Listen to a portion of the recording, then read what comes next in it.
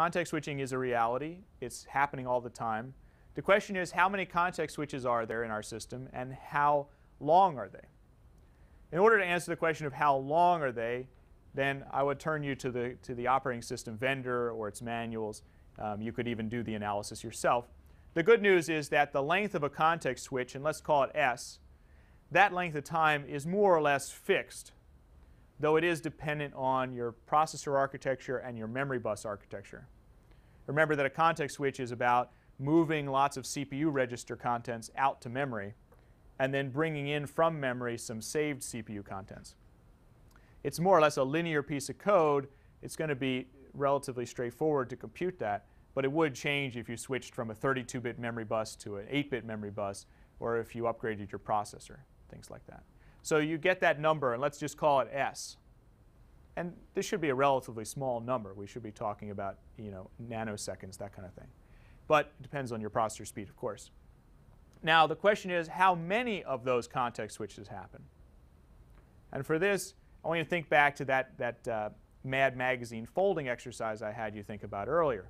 Because the high priority task, and let's forget all the rest for now, the high priority task takes control of the CPU by preempting some other task, and then it runs to completion, and on the way out, it hands control of the CPU back to another task.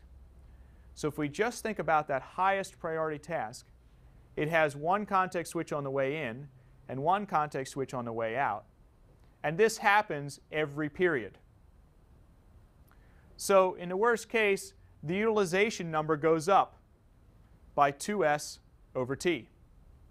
So we can combine, we can rearrange our utilization formula for that particular task, and we can say it's whatever its worst case execution time is, plus 2s's is our new numerator. What this really does for us is to bring that inside the utilization number. By bringing that inside the utilization number, we can still apply the 69% or the 83% without changing that formula. Now, what happens to a medium priority task? From the point of view of a medium priority task, the high priority task never happened. We've already accounted for those context switches. We've folded the page.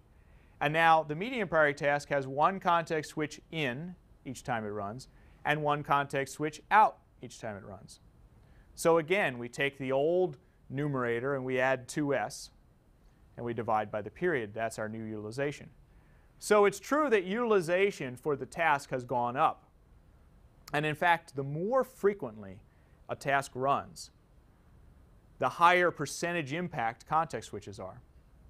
If you have a task that runs once a day, the price of 2 context switches is de minimis.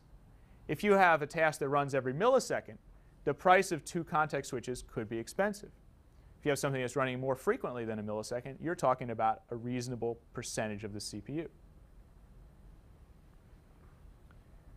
So that turtles on turtles explanation holds up all the way down to the lowest priority task, because the lowest priority task requires a context switch from the idle task. Then it runs to completion, and there's one more context switch on the way out.